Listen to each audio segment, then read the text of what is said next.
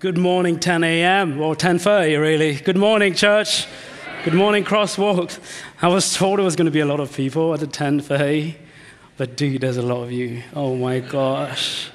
I can't even see the whole of you, but I can sense you. It's a great joy and a true privilege to be with you today, this morning. I'm a huge fan of what you guys do here. I've been a huge fan of your pastoral team, your leadership team for a long time. Tim, I'm sure Tim doesn't remember this, but I met Tim 10 years ago when I was just a kid.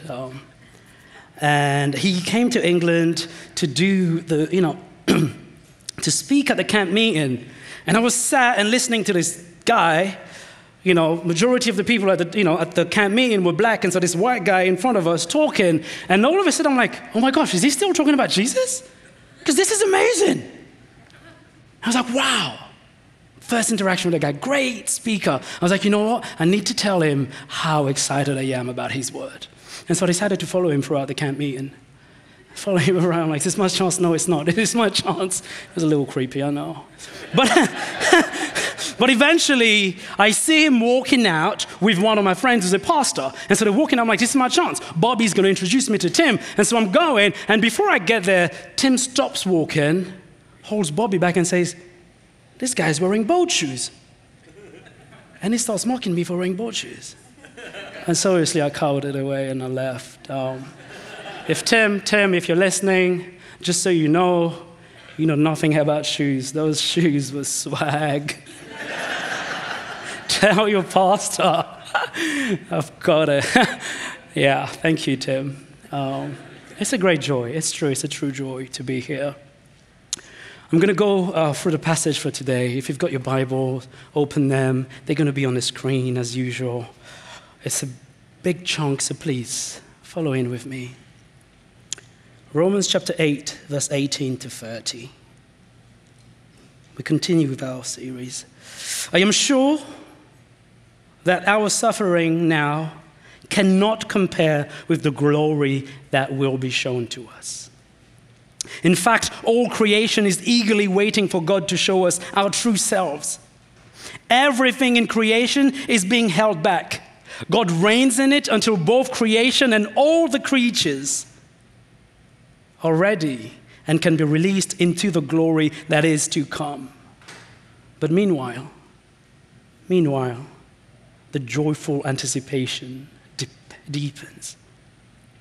We know that all creation is still groaning and is in pain like a woman about to give birth. The Spirit makes us sure about our future, but for now, we groan graciously while we eagerly wait to be shown that we are children of God. Somebody say amen. This means that our bodies will be also set free. For it's in this hope that we are and we were saved. The hope that is seen is not hope at all. Who hopes for what they've already gotten? We hope for what is to come, and we do so. Surely we do so patiently. In the same way, the Spirit helps us in our weakness. We do not know what we ought to pray for, but the Spirit groans for us in unknown ways.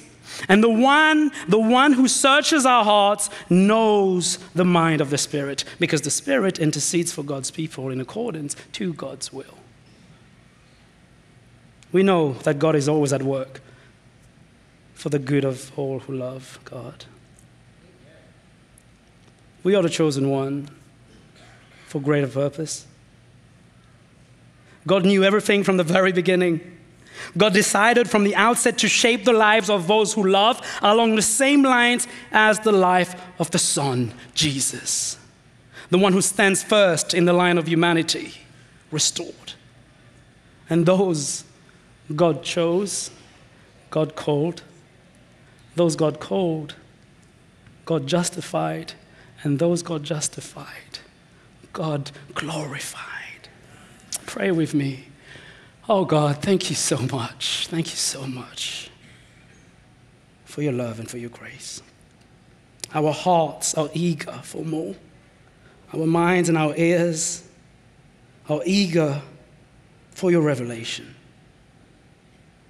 Meet us today where we are. Enrich us once again, we pray. Amen. This is Kafka. Kafka's our 5-month-old Maltipoo. Amazing dog. Smart, cute, obviously. But before we had Kafka, so let's say about 3 months ago, before my wife and I decided to get Kafka, Kafka and I had the most amazing of times. We lived the best life. I'd wake up in the morning and I'd grab Kafka and we'd go out for a walk to the park. We'll talk about the weather. We'll smell the roses, talk about the lilies and the sparrows. And then we'll get home, get breakfast, and go to work. And I'll be sat on my desk, working on my next sermon, and Kafka will be sat in his little basket, reciting Rumi. Amazing. After a long day of productive work, we'd go back home and go out for a run. I'd be running, trying to lose some weight.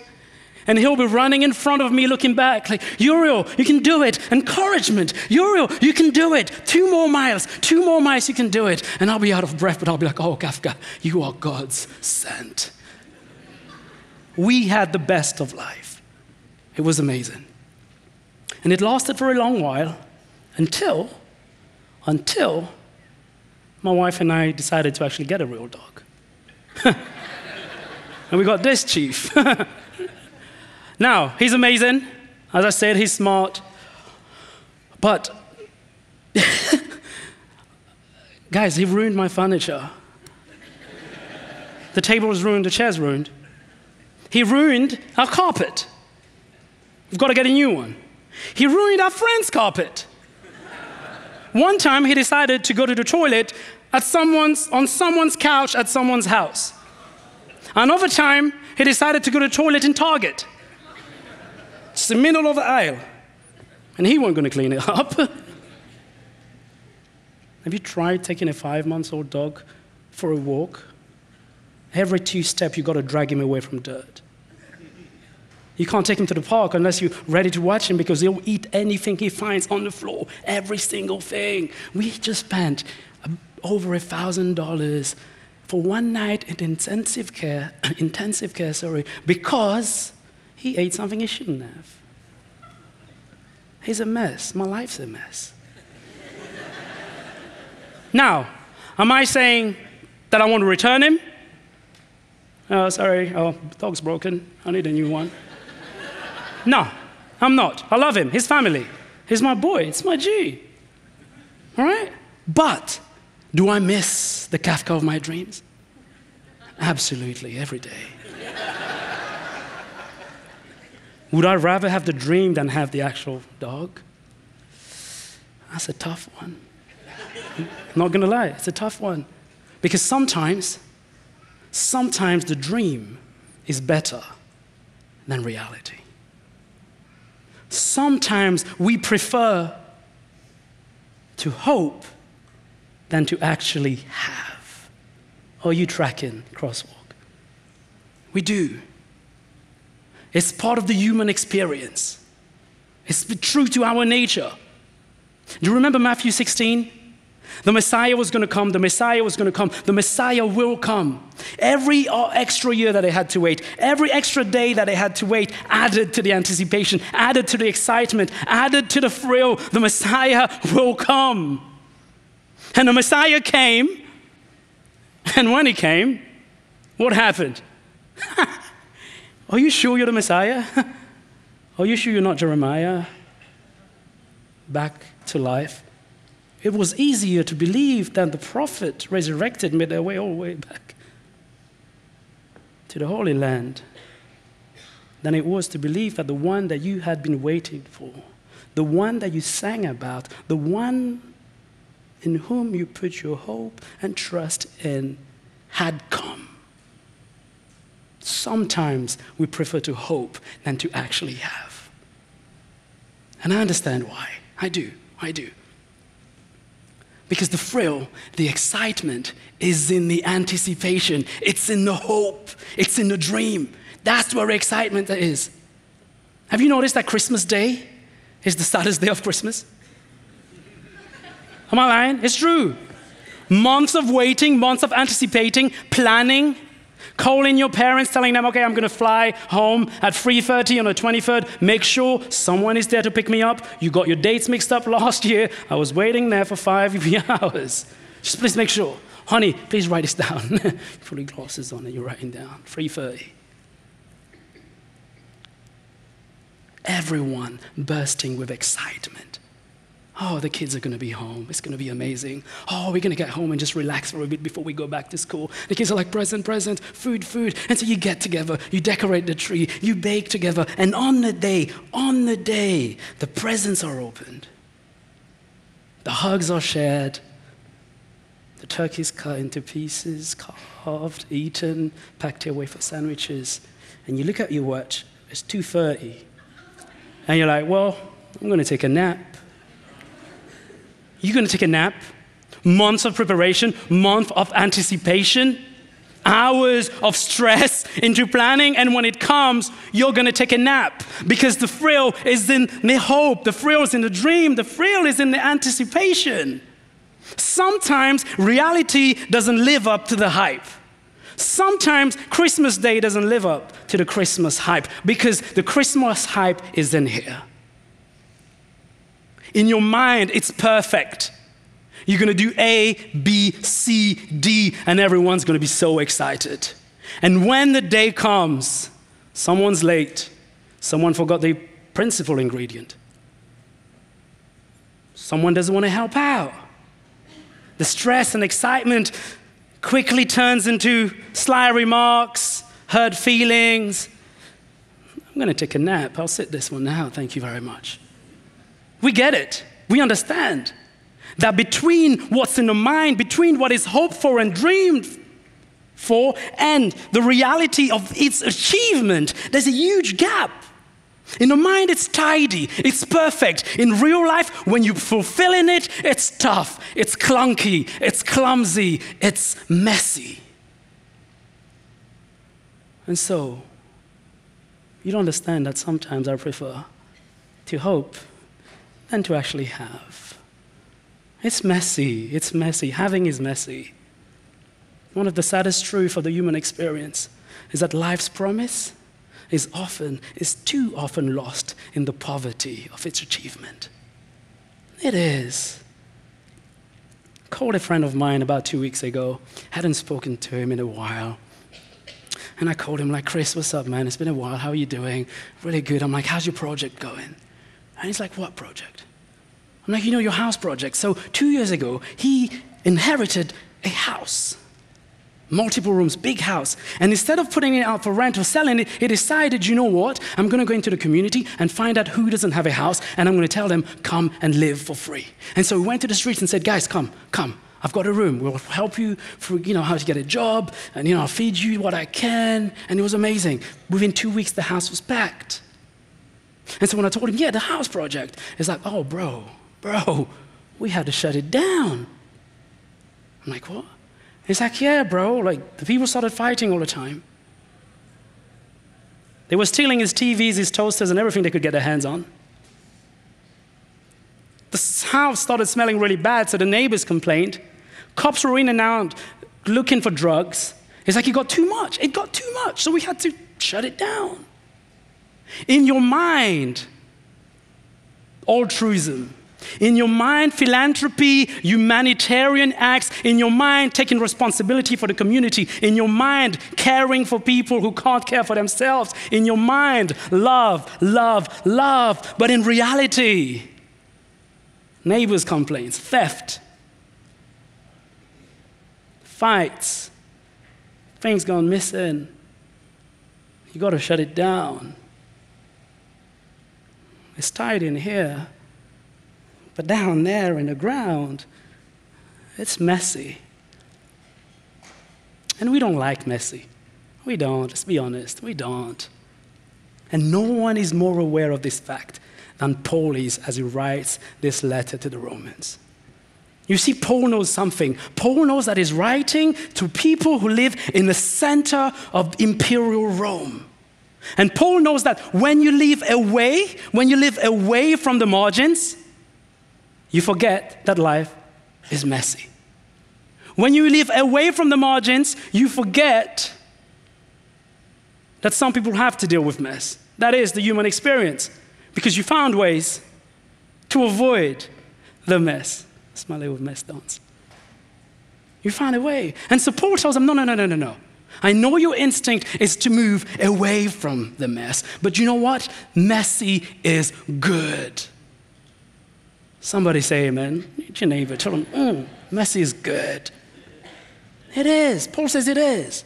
And he paints this beautiful picture. Well, it's beautiful. It's messy, all right? He paints a picture of a woman giving birth. And he says the whole creation groaning in labor pains. And the temptation is to get stuck on the word pain. Oh yeah, birthing. Oh, it's painful. It's painful. But to solely reflect on the pain is to miss out this broader picture.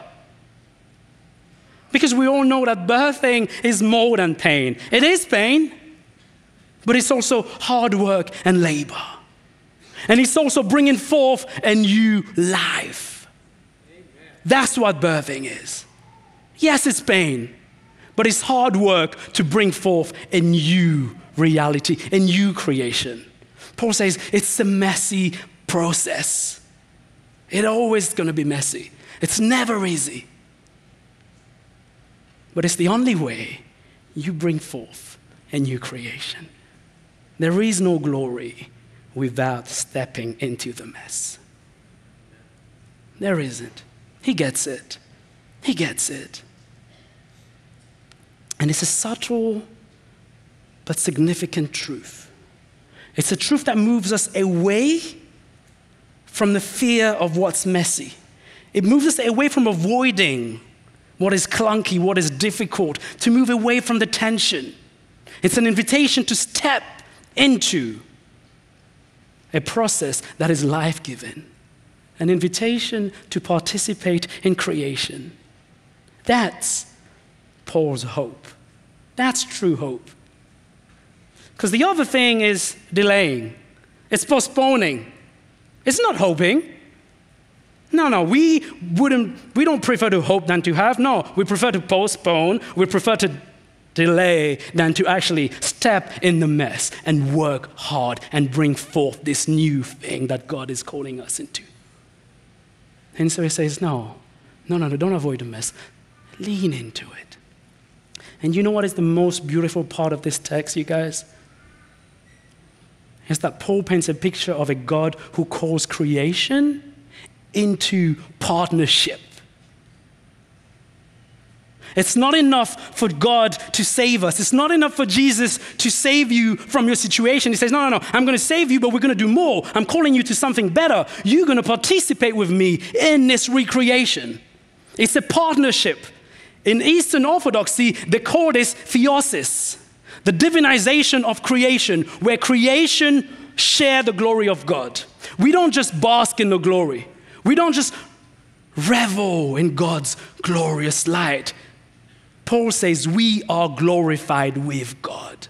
Amen. Creation partaken in the divine act of creation. Wrap your mind around that. That's the calling. That's the calling. Can you think of a greater expression of grace than that? Can you? I can't. That little me is saved, and then little me is called to participate, to be buddies with the Creator. Let's work on this together. It's crazy. It's crazy. It's a difficult concept to understand. It is. Our predicament, our dilemma is that for so long we have been taught that where Christ is, there is no misery and there is no suffering. There is no mess. And it takes us a while to realize, well, no, it's not like that. It takes us a while to realize that where there is mess, where there is misery, where there is suffering, that is where you will find Christ. It's a turnaround of an ideology. And it's one that takes time to really grasp. The disciples struggled with it.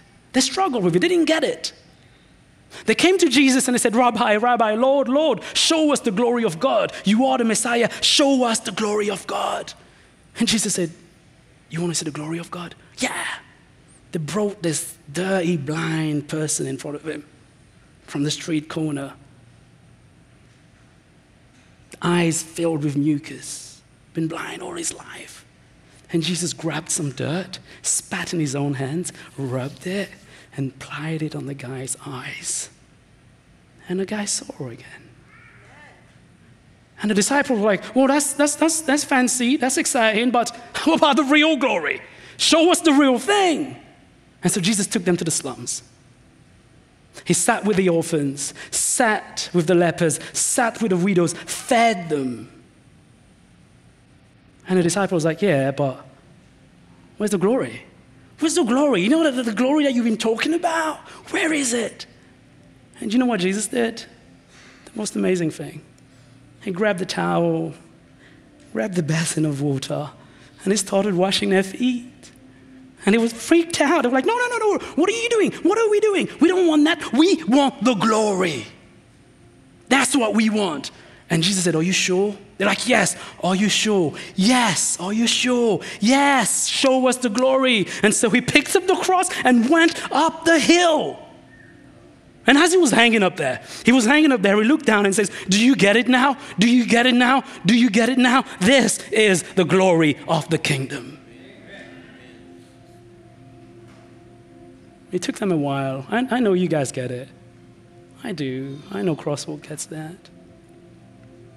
My prayer for you guys, my prayer today is that this simple but significant truth, I pray that this truth gets you through your own mess, that it gets you through your own suffering, but also that it does more, that it becomes the foundation of your hope, true hope. And that one day, when people will look around them and see the misery of their own life, they'll find Jesus and they'll find Crosswalk. Somebody say amen. Because you guys get it. You guys get it. Where Christ is, there must be misery around. Pray with me, Crosswalk, pray with me. Lord Almighty, you are just so amazing. Thank you, thank you, thank you. Thank you for calling us into this place where we're no longer just sinners, but we're saved, but we're no longer just saved. We're participating in what you're doing in this world. That we become one with you, like a child is one with the parent. Continue to bless us, continue to love us, and continue to inspire us with your grace and your spirit, that we may find people in the suffering and represent your name, your glory on earth. In your name I pray. Amen.